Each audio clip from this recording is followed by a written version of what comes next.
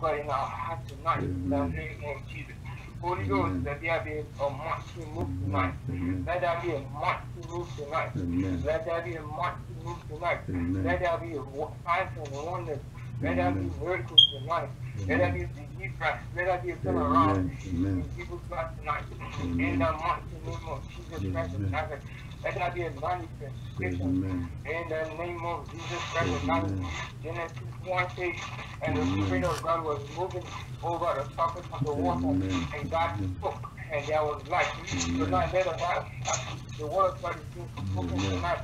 Let us have the Holy Ghost move, and let there be manifestation.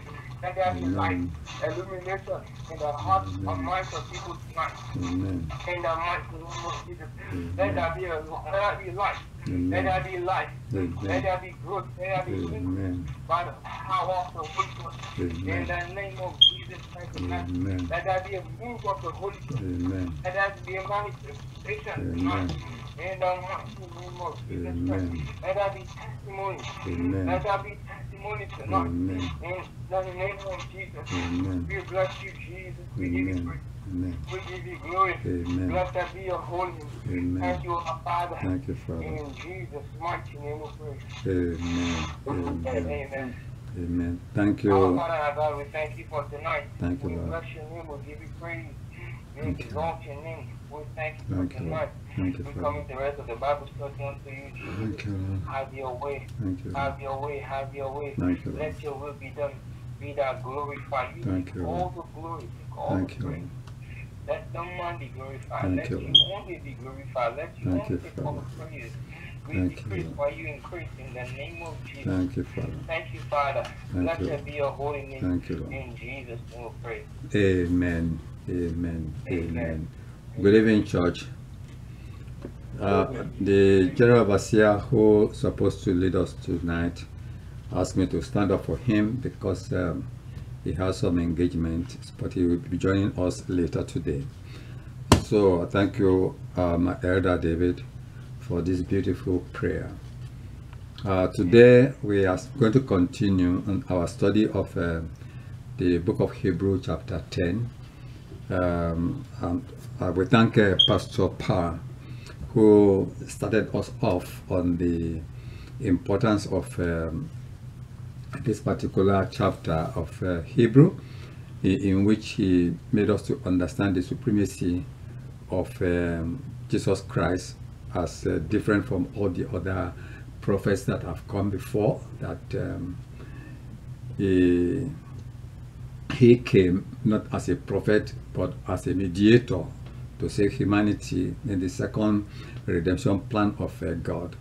And he made us to understand the inadequacy of the old priesthood and the tabernacle, which we had already treated about the structure, the meaning of the structure. So we are going to quickly review these verses 1 to 18 tonight, so that we can, before we can have progress to the next stage of the author's argument. So in this, I want us to just open our Bible to Hebrews chapter 10, verses. I'm going to start from verses 1 to 18. Then we can just start treating them as a review of what Pastor Pah has already taught us. So it said the law is only a shadow of the good things that are coming, not the realities themselves. For this reason, it can never be, by the same sacrifices repeated endlessly year after year, make perfect those who draw near to worship. He said, otherwise, would they not have stopped being offered? For the worshippers would have been cleansed once for all, and would no longer have felt guilty for their sins. But those sacrifices are an annual reminder of sins, and it is impossible for the blood of bulls and goats to take away sins. Therefore, when Christ came into the world, he said, sacrifice and offering you did not desire, but a body you prepare for me. With burnt offerings and sins offering you were not pleased. Then I said, here I am. It is written, about me in the scroll. I have come to do your will, my God. First, he says, sacrifices and offerings, burnt offerings and sin offerings you did not desire, nor were you pleased with them, though they were offered in accordance with the law. Then he said, here I am. I have come to do your will. He sets aside the first to establish the second. And by that will, we have been made holy through the sacrifices of the body of Jesus Christ once for all. Day after day, every priest stands and performs his religious duties. Again and again, he offers the same sacrifices which can never take away sins. But when this priest had offered for all time one sacrifice for sin, he sat down at the right hand of God. And since that time, he waits for his enemies to be made his footstool. 14. For by one sacrifice, he has made perfect forever those who are being made holy. The Holy Spirit also testifies to us about this. First, he says in 16, this is the covenant I will make with them.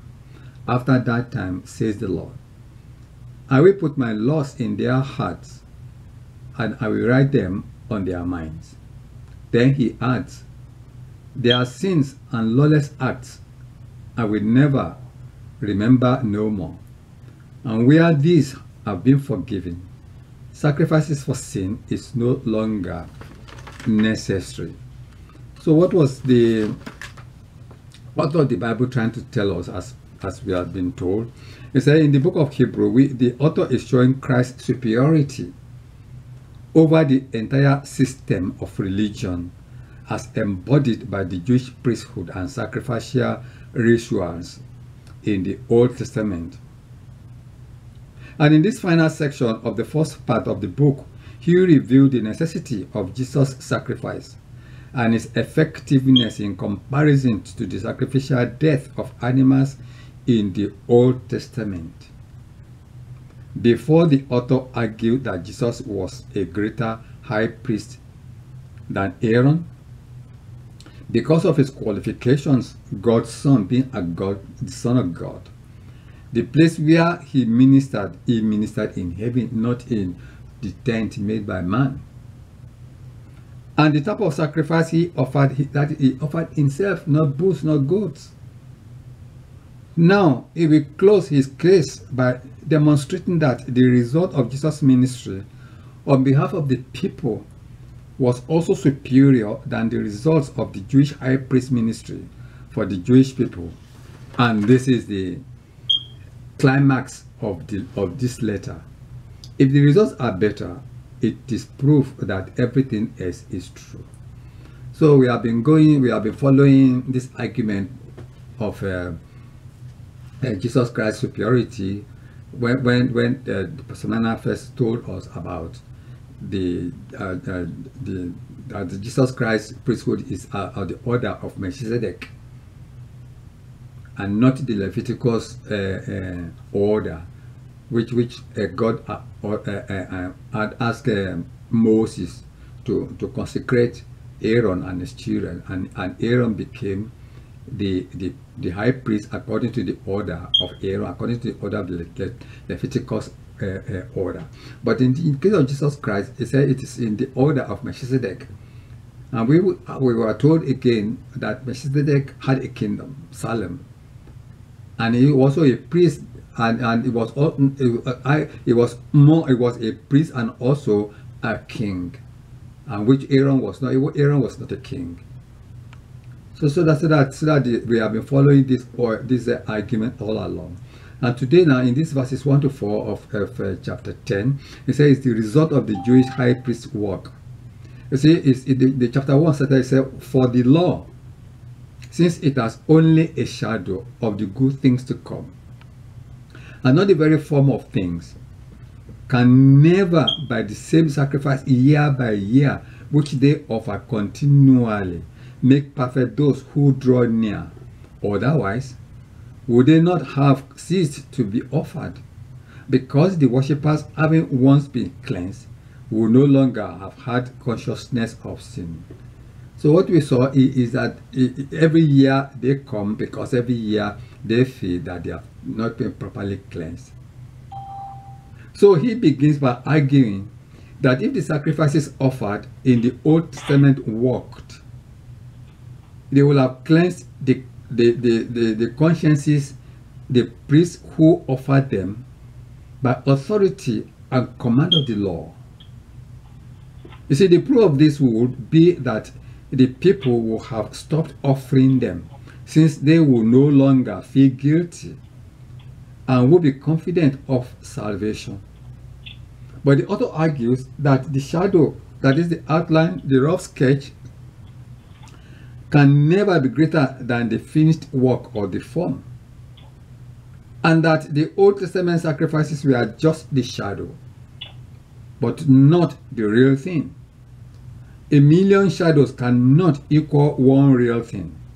So the Old Testament sacrifices were merely the shadow of the sacrifices of Christ, the real thing.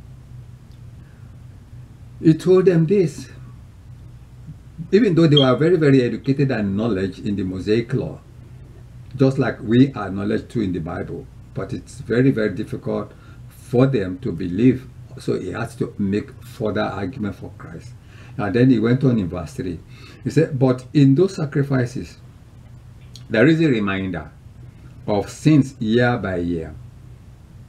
For it is impossible for the blood of bulls and goats to take away sin. Now what we have here, he said the author repeats the idea that the sacrifices in the Old Testament were to serve as a reminder, a remembrance of sin, not as the actual offering for sin. And that was to come later in comparison to the sacrificial rituals of the Old Testament. We note that the ritual of the Lord's Supper is a remembrance of the sacrifice that does take away sin, not the sin itself. And we all know the Last Supper.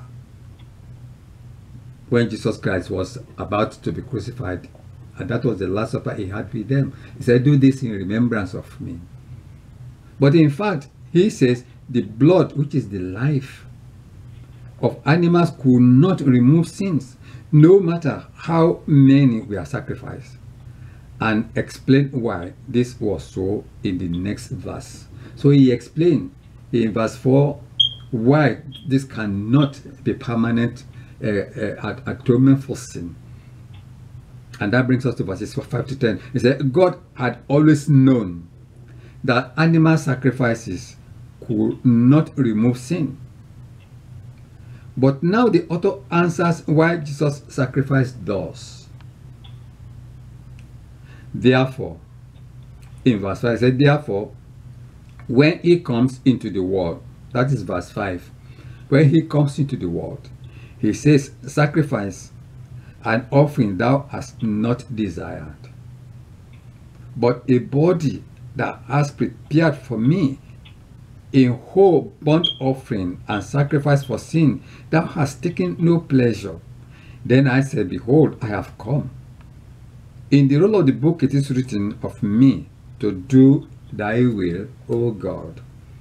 Now the author explains this by using Psalm 40, verses 6 to 8, which in the original context, as it was written by David, sees David expressing a pledge to do God's will rather than offering former sacrifices. David understood that the essential truth about spiritual life, that obedience to God's will, as he had learned it from the scriptures, was what God wanted and what sustained man's soul, not animal sacrifices or any sort of ritual for that matter. I want to take that again. David understood that the essential truth about spiritual life is obedience to God, to do God's will. We can be making 10,000 sacrifices. If you remember, King Solomon was very, very close to God. God even adopted him as his son. He knew how he was so generous in making sacrifices to God, but he was not obedient to God. And the same thing with King Saul too. So which means that for any one of us to grow spiritually, we must have to learn obedience to God. We must learn to have obedience to God. And that's God's will, as he has learned it from the scriptures. And then secondly, what God wanted and what sustained man's soul. What God wanted and what sustained man's soul. Not animal sacrifices. Because if you remember, Prophet Samuel told King Saul, he said, obedience is better than sacrifice. So after saying above, sacrifices and offering and whole burnt offering and sacrifices for sin, thou hast not desired, nor hast thou taken pleasure in them, which are offered according to the law. Verse 9, then he said, behold, I have come to do thy will. He takes away the first in order to establish the second. And by this will we have been sanctified through the offering of the body of Christ once and for all. Now, if you remember, Pastor Pah told us last week that we have to be obedient. We have to do God's will. Otherwise, we'll be crucifying Jesus Christ twice again. Because people don't understand, it doesn't mean that you are taking Jesus Christ to Golgotha to go and crucify him again. But we can crucify him again through our disobedience, because he paid, our body has been bought at a price. And it's a very high price, which is the sacred blood of Jesus. And so the author now takes this quote and this idea and applies them to Jesus and his sacrifice. What makes Jesus' sacrifice effective is that it involves the will of God. In verse 9, he says that Jesus was willing to offer himself. The point here is that animals have no choice or will. Therefore, their value as sacrifice is basically their earthly value as animals. Because if you remember, when God told Abraham to sacrifice his son Isaac, Isaac asked his father when they were halfway to the mountain. He said, Father, we have the sticks, we have everything here. What about the animals? And Abraham told him, God will provide. And when Abraham was about to sacrifice Isaac, an angel of the Lord told him, stop. That it was a test for him. And then said, look, he saw an animal, a lamb. So which means that animal, they have no choice at all. So he goes on to say in verse 10 that it was God's will that a perfect sacrifice be offered. And in doing so, Jesus was doing God's will. Because if you remember again, Jesus Christ said that nobody forced me. He said, I gave up my life. I can take it back. Nobody takes it from me. So in other words, he was the one that really sacrificed himself to be the sacrificial lamb, so that all of us can be redeemed from our iniquity. And that iniquity was the sin of Adam and Eve. And that was what the psalmist also said, that iniquity my mother conceived me. So that the point here is that animals have no choice at all. Therefore, their value as sacrifice is basically their earthly value as animals. But he goes on to say in verse 10 that it was God's will that a perfect sacrifice be offered. And in doing so, Jesus was doing God's will. What gives life and obtains forgiveness is the doing of God's will. The offering of Jesus' life would have accomplished nothing had it not been in accordance with God's will. Jesus knew God's will is what was needed to remove the guilt as a result of man's sin, and did it. In so doing, man's sins were removed forever. And once God's will had been accomplished in this regard, there's no need to repeat it. It is done once for all time. Now, even if a mere human being knew that this was God's will, he could not accomplish it because he lacked the perfect will or the perfect life and divine nature required. On the other hand, Jesus, the divine Son of God, given a human body, knowing God's will and living a sinless life, was willing and, more importantly, able to do it. Are you following me? So that what the author is trying to tell them is that Jesus Christ sacrificed himself, but it is not the sacrifice alone that really matters, but the personality of the sacrifice. Because one thing is, Jesus Christ came 100% a human being, but he was completely different from us because he did not sin. But he had to come as a human being so that he could have all the feelings. He went hungered, he went thirsty, he went homeless. He was not riding jets like we have today. He was also mixing with sinners. So he knew our problem. But despite the fact that he's the Son of God, he displayed the most humility in life. He displayed servant leadership. He displayed everything. And he fulfilled all the prophecies that were written about him. And this was all the things that the author of the Hebrew was trying to sell to these people. And I know it's difficult for them, as it is difficult for us today too. But fortunately for us, we were not brought up under the Mosaic law. We were brought up under the New Testament, so it was easy for us to follow. It was easy for us to believe. It was easy for us to understand. It was easy for us to follow him. But it was difficult for them because everything was new to them. So it was like taking them from the old tradition that I had. So you have to understand the situation in which they were. We were in a different dispensation. We are in a different situation today. Because if they say we have been brought up under Mosaic law or under any other law, like Islamic law, Buddhist law, it will be difficult, just like them, also to buy into this new doctrine of Jesus Christ. So that was why it took him time to take it step by step. Because one thing is, they were the one brought up under the Levitical order, under the priesthood, under the ritual, the ceremonial ritual of the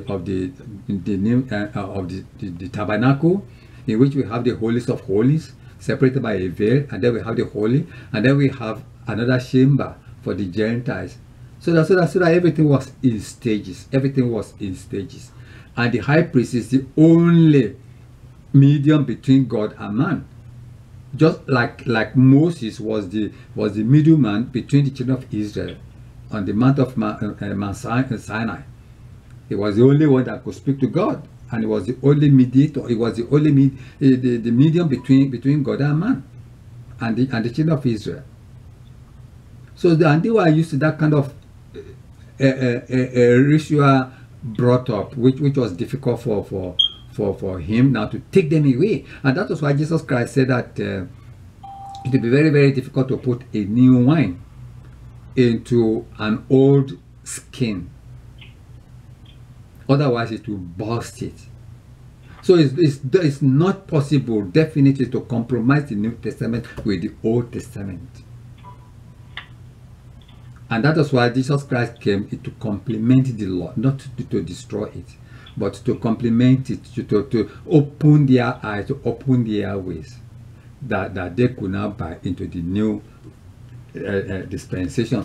So that in that verses 11 to 18, which is the final summary of Christ's superiority, you see, the author makes a final comparison of the two kinds of priests, the Levitical priest and Jesus as priest.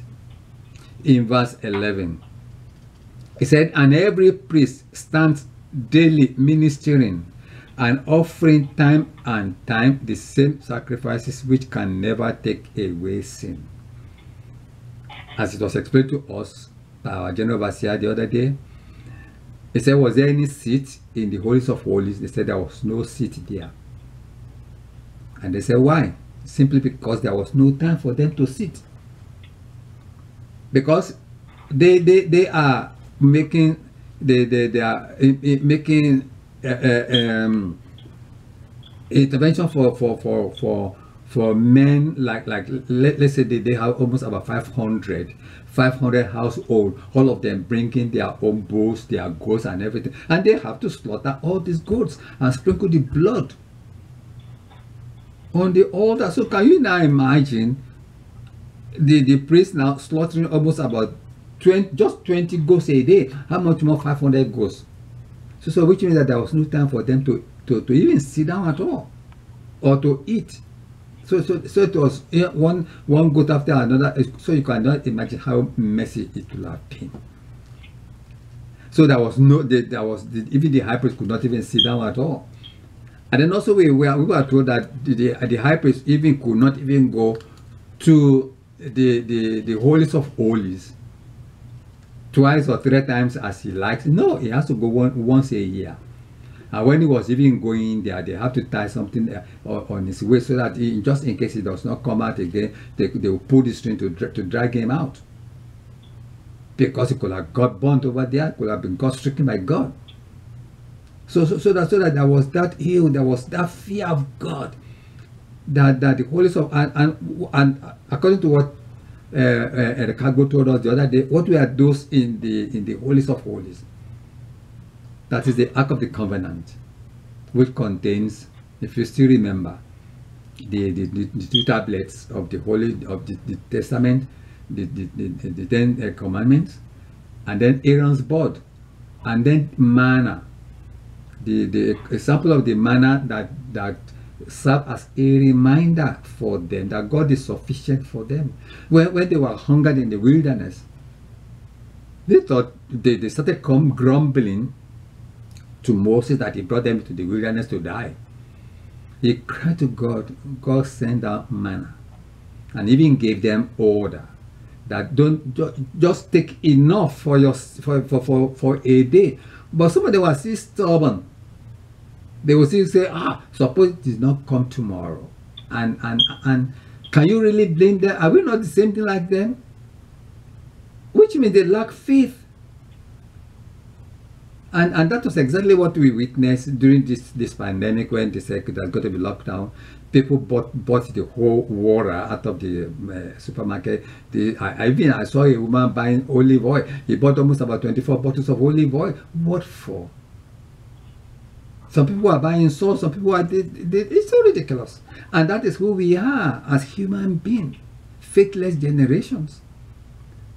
So that's what is happening. So that he says that the Old Testament priests still serving in the capacity at the time that the author wrote this letter continue with his daily task of sacrificial offering, and all for no result other than to remind one of sin.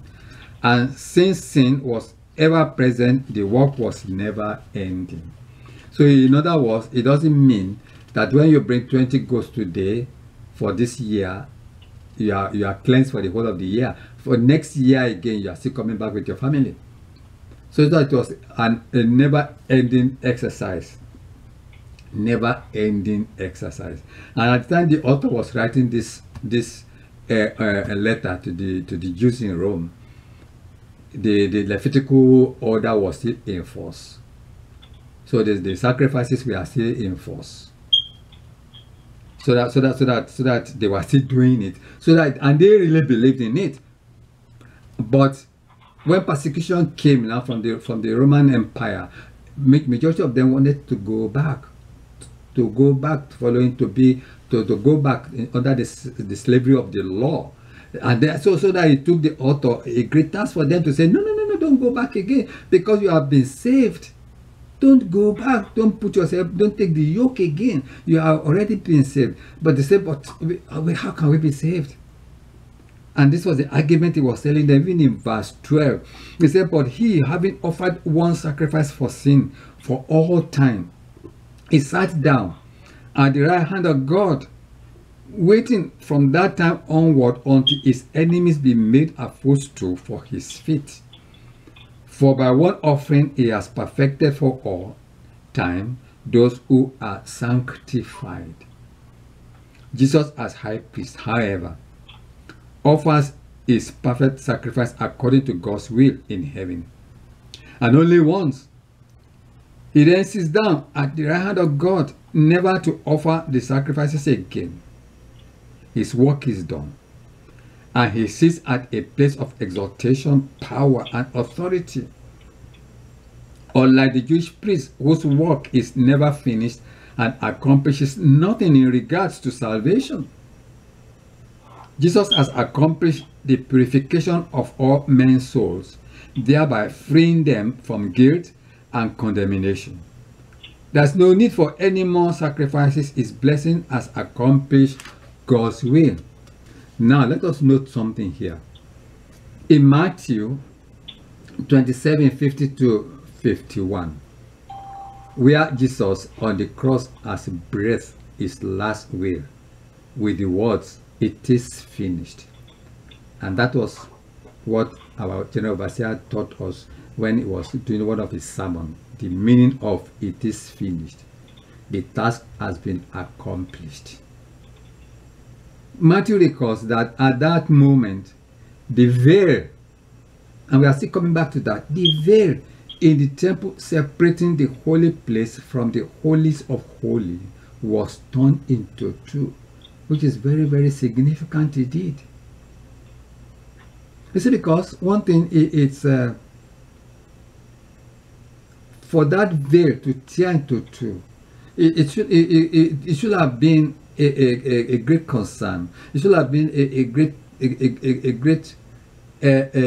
concern for worry, especially for Caiaphas, for Ananias, and all the high priests. That what?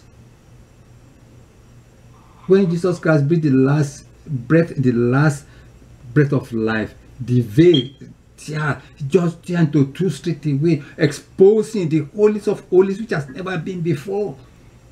And this is the reason why these people should be afraid. They say, what? This has never, but they are, I still can't understand it, but their heart was so stubborn that they could not even understand the significance of it. And this signifies, among other things, that the need for sacrifice to approach God was over.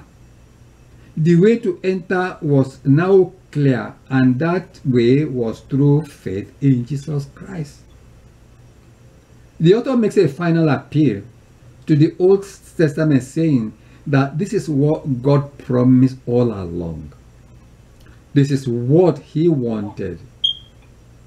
And the nature and result of Jesus' sacrifice shows that all this was in accordance to the scriptures.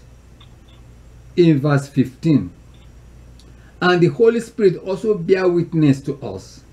For after saying, "This is the covenant that I will make with them. After those days, says the Lord, I will put my laws upon their heart, and upon their mind I will write them." He then says, "And their sins and their lawless deeds I will remember no more." Now, the question we are now asking ourselves tonight is that Jesus Christ said, "I will put my laws upon their heart and upon their mind and write them, and their sins and their lawless deeds I will remember no more." Now, when Pontius Pilate was warned by his wife, "Do not have hand in the death of this holy man," Pontius Pilate had a choice. His job as authority, as a council of Rome, or to spare Jesus' life. And after, if he has spared Jesus' life, he will offend Caesar, because he will be reported to Caesar. He will lose his job. So he opted to save his own soul, to save his career, to save his authority, to save his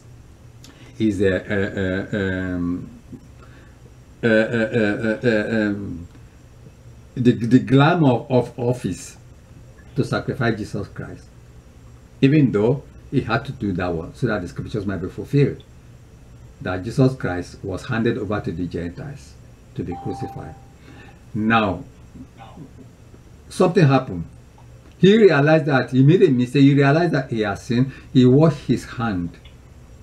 He said, I've washed my hand from the blood of an innocent man. And then they said, let their sins, let his sin be upon us and our grandchildren and children.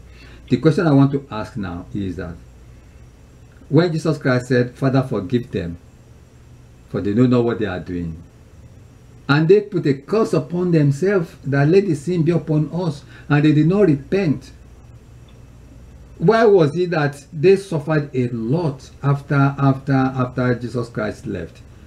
Was it because, what is the basic of forgiveness? What is the basic of total forgiveness? Because even though we are told and we understand and we believe that Jesus Christ has died for us and that his blood has cleansed us, but why do we still suffer? Can anybody answer me? Why did the children of the Jews really suffer? Despite the fact that Jesus Christ said, forgive them for they know not what they are doing.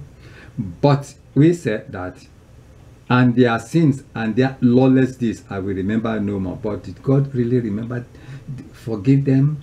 Or why did they have to suffer? Especially during 1940, they are almost about 2.5 million Jews who were sent to the gas chambers. They all died. They all suffered a lot.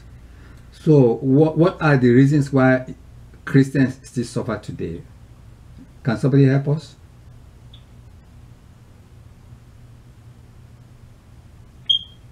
Pastor Pah?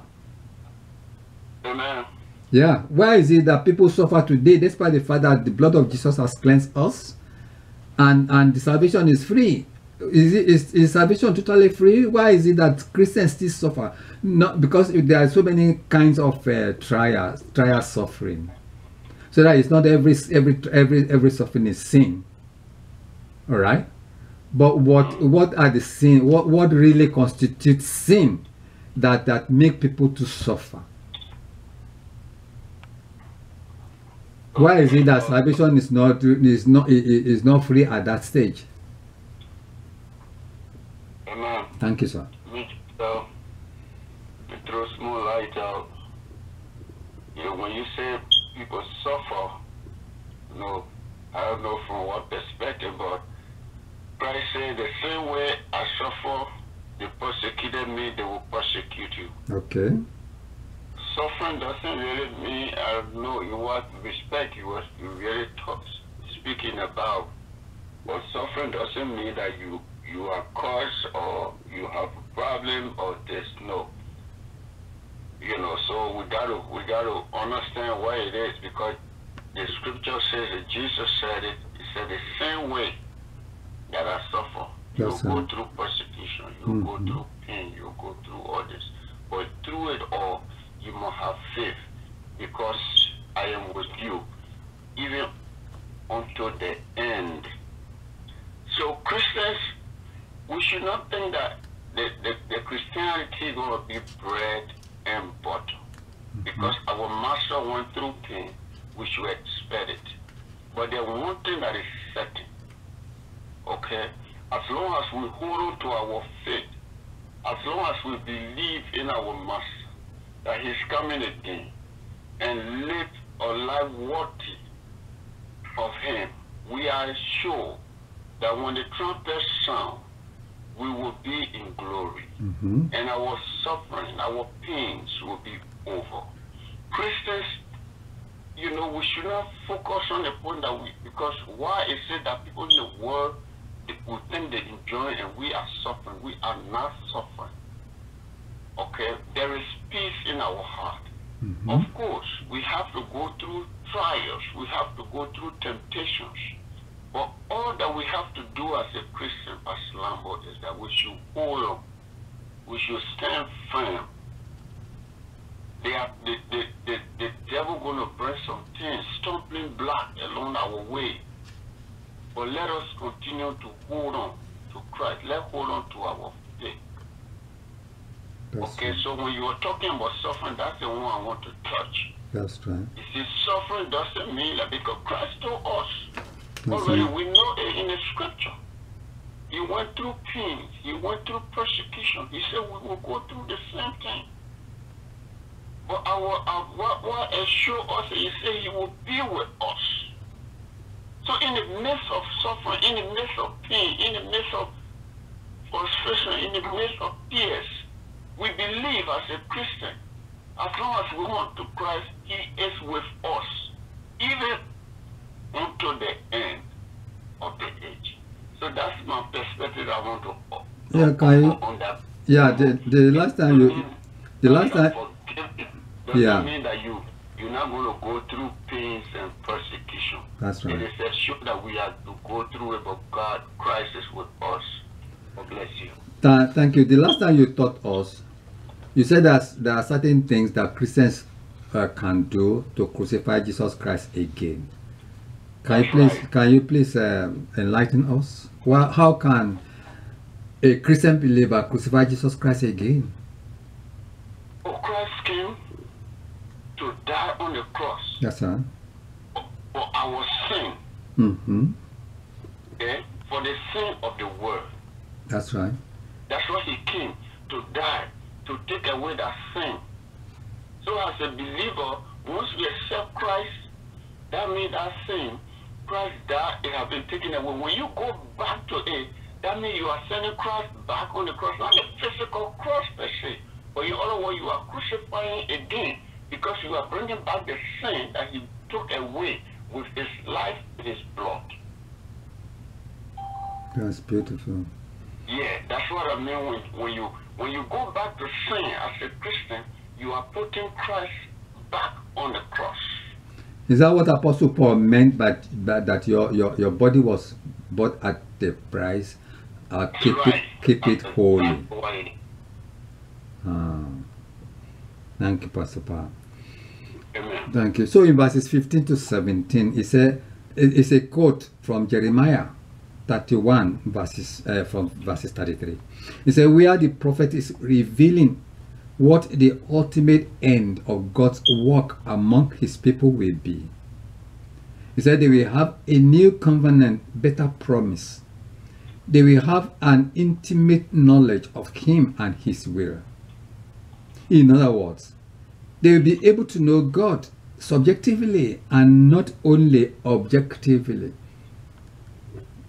They will be able to know God subjectively. And that is the difference between us and the children of Israel when they came out of Mount Sinai. Now, or when they came out of Egypt, rather.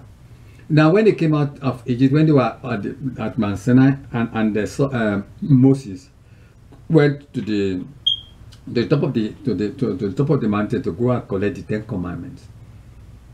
After staying for so long, for 40 days, 40 nights, without food, without water, they assume completely that he's dead. And we can't blame them too, because all of us will assume too, because how can anybody survive 40 days? Some of the prophets, or our African prophets, that say, okay, they are going to fast for 40 days. That 40 days, 40 nights, it made them inside their grave. So that it was impossible. And then, but because they were the concept of about God is subjectively, we have to see him. They didn't believe in the concept of unseeing God. They have to see him, because they've been in Egypt under the influence of multiplicity of gods, and they have so many more than 1,000 gods in Egypt. God of the Nile, God of the sun, God of the moon, God of the locusts, God of the field, and all these gods were represented by different objects, like we have in Africa too. We have the god of iron, we have the god of war, we have the god of Satan, we have the god of fertility, we have the god, like the Athenians too. The sun god. The sun god. And even the sun god is still being worshipped in the Roman Catholic religion today. Because that big thing they carry is not Christian. It's a modification of Nimrod, the sun god, that they adopted.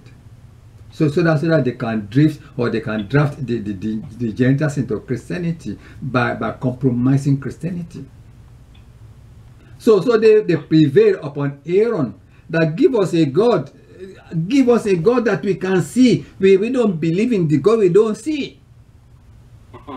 So he asked them, okay, bring your gold, because one thing is, I used to ask myself, I said, our God is so wonderful and he's so mysterious, because God said that I will make them to spoil the Egyptians. Ask all the Egyptians to depart with their gold earrings and everything. And the Bible told us after the Passover that these Egyptians, they departed with their golds, with their trinkets, with their everything. So is God, does God know that they are going to use this gold to make a bull? Can you imagine? Because those are the things that Aaron asked them, bring all those gold. And they donated the whole place. So he meted them to make a golden bull for them. And then they started worshiping it. So at that time that they felt safe. They felt safe. You see, and that was what Jesus Christ removed completely. That we have now to worship God objectively, not subjectively, objectively. In other words, Apostle Paul was in Ephesus, and he saw so many shrines, especially for some of us that have gone through the Roman Catholic something too. We have the shrine to St. Thomas, we have the shrine to St. Matthew, we have the shrine to St. Albert Pah, we have this, so many shrines there. But there was one there, Apostle Paul noticed it to an unknown God. So they said, this is an unknown God, nobody is worshiping. Apostle Paul, this is the one I want to talk about. That I know that you people are religious people, but I want to talk about this one that is the unknown God. And that is the one we are worshiping today, the unknown God, that we worship in spirit and in truth. So that we don't need to see him physically. He's omnipresent, he's everywhere, he's omnipotent, he knows everything.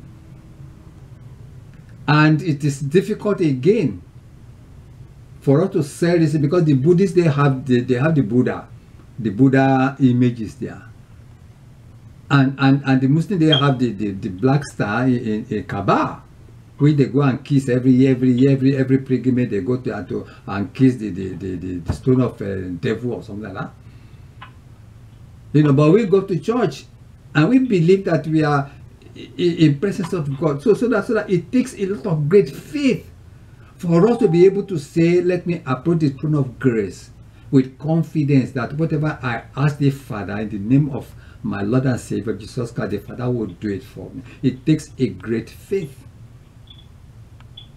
Even Apostle Thomas doubted, said, until I see the nail wound on the two hands, and then I see where they stab him. Valuable believer, we must have faith. That's right. In whatever we are doing for God. For example, as Mount Zion about to construct our cathedral, it takes faith. It takes the body of believer to believe that God can provide no matter what. Trusting God will provide whatever is needed for the construction up to the finish. You see, that's the faith for the church. Amen. A group of believers believing that yes, God can do it, we can do it. That's right. Have that trust and belief in Christ. That is very, very important. That's And right. then as individual, we need to have faith as That's right. individual believer. You see, as we already know the definition of faith, That's right. Thank you, that sir. definition alone, Mm. you know, this is where our Christianity is being tested. That's right. Thank you. Because Amen. if your faith is shaken, you will not go further. No. And then you will begin to have doubt in your heart. That's right. As soon as doubt begins to kick in, the faith begins to well away. That's We should right. not have doubt. Let's believe. That's right. Even if we don't see it happening, but we believe that Christ is alive That's and right. he can do it. Amen. It's very important for Christianity, you know, because many times, you know, when we don't see things happening, we tend to lose our faith That's right. in Christ. You see, for example, let's look at the 3 Hebrew children. They said, even if we would die, but we are not going to serve your God. That's right.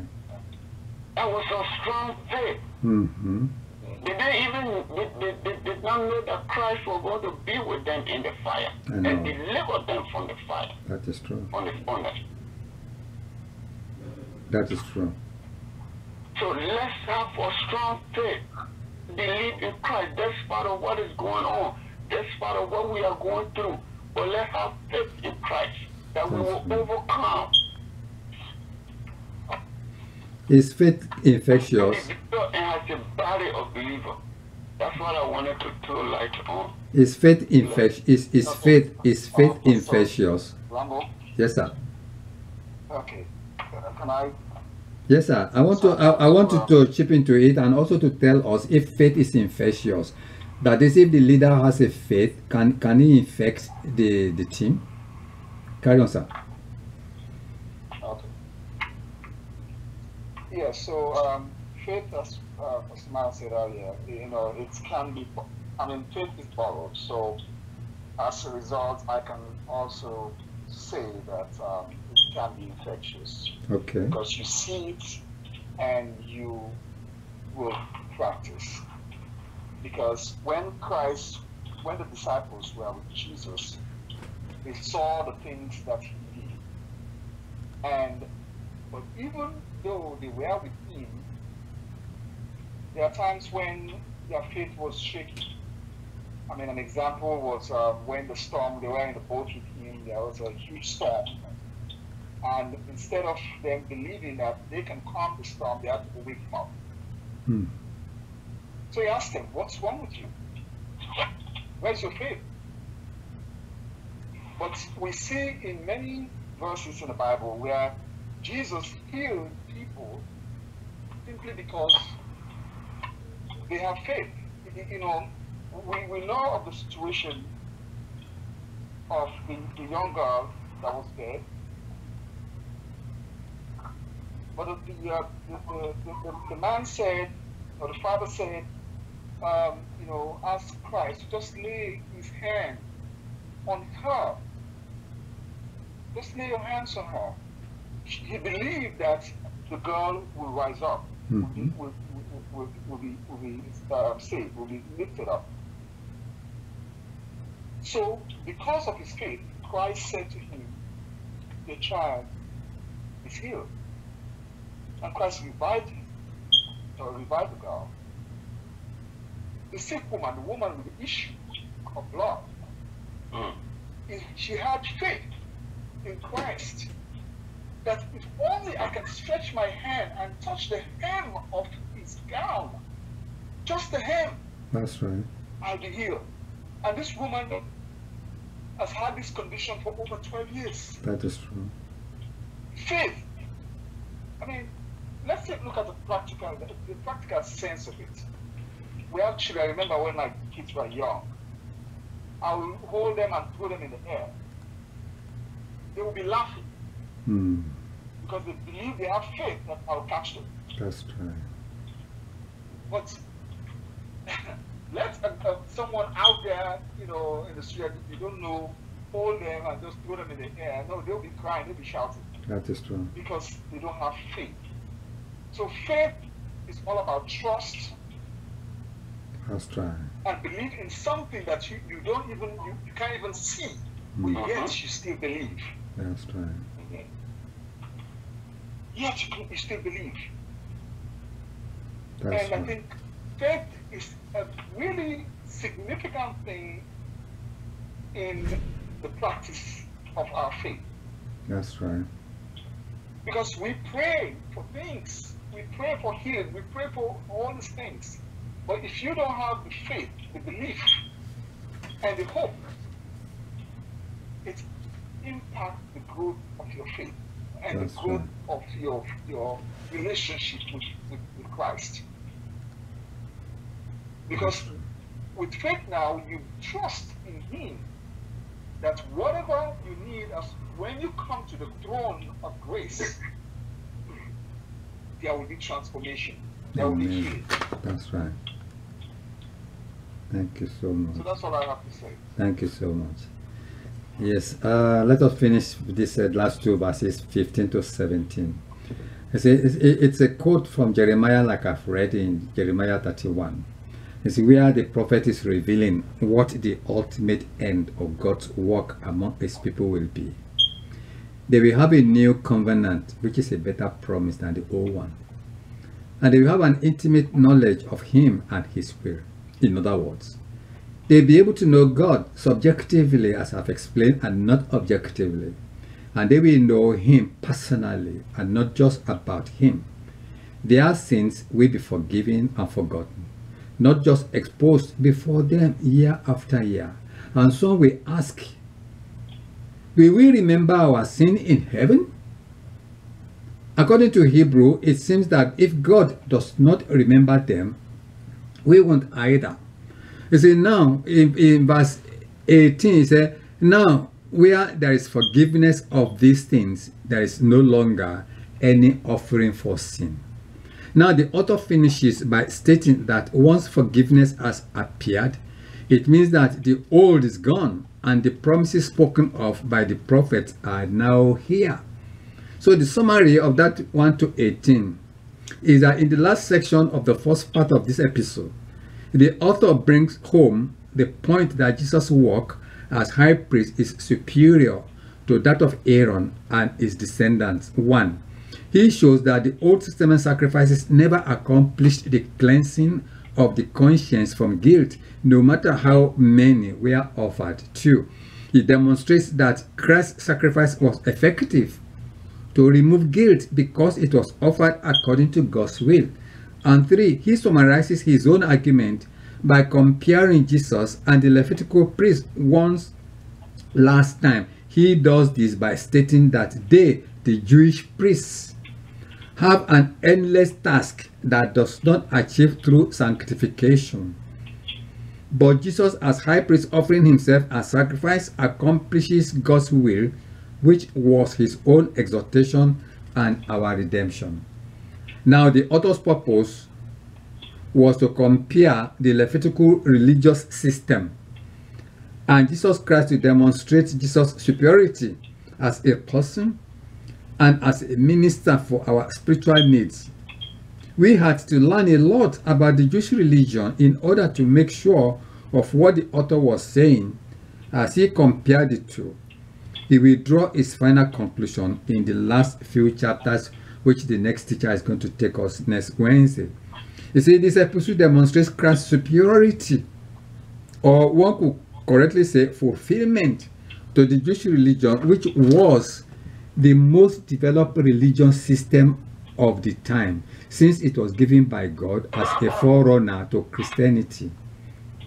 So the Mosaic was a forerunner to Christianity. However, with the Bible as a whole, we can also demonstrate how Christ is superior to any religious system, past, present, or future. Of course, the author wasn't talking about systems.